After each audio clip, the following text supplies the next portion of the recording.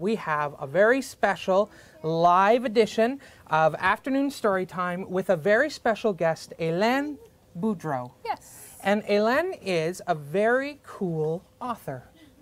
Is that true? One, Yes. are you very cool?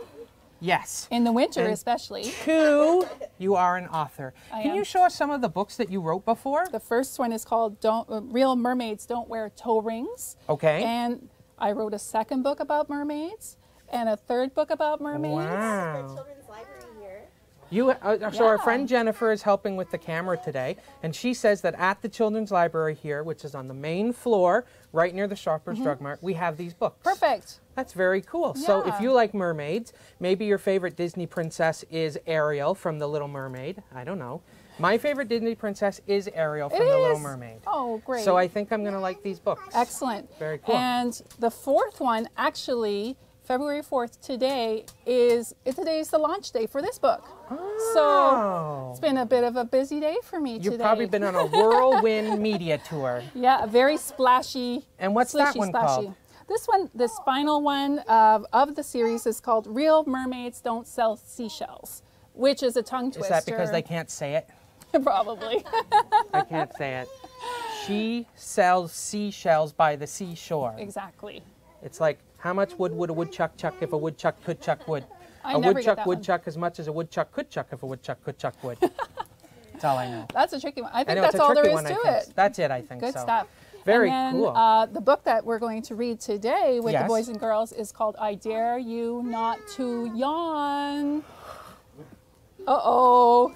It's already not going very well. No, I didn't yawn. I didn't yawn. I didn't. Very cool. So this is called I Dare You Not to Yawn. It is. I wrote the story, but I had some help because the illustrator is Serge Bloch, and he did all the illustrations. So I can only take half of the credit for this book. So you wrote the word. It's like my favorite author, I carry one of his books around with me all the time, is Robert Munch. Yes. And I have my little Mortimer book. And Robert Munch wrote the words, and then the art is by Michael Marchenko. Do you know what? I met Michael Marchenko one time. Really? And I almost spilled my coffee on his illustrations. Really? Because you were so excited? I was. You were like...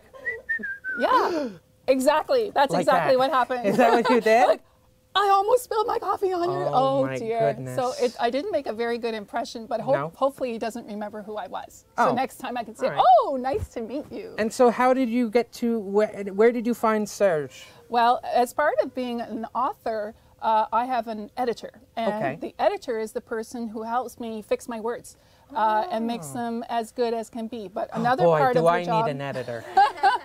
Do I do need an too. editor? The other part of my editor's job is to find the perfect illustrator to illustrate the words. So that is her job.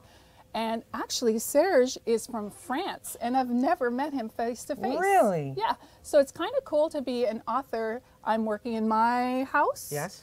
In Markham, Ontario. Yes. Serge is working in his studio in France, and my editor is working in New York in her office. It must be pretty neat when you write a story Yeah. and you have these characters and you really like them and you love the Yeah. book, and then you see someone draw the pictures and bring it to life. It must be like really cool when they get it right and you're like, Yes. wow, they totally know what I was thinking. And sometimes I think to myself, this is not how I imagined it, and it's even better.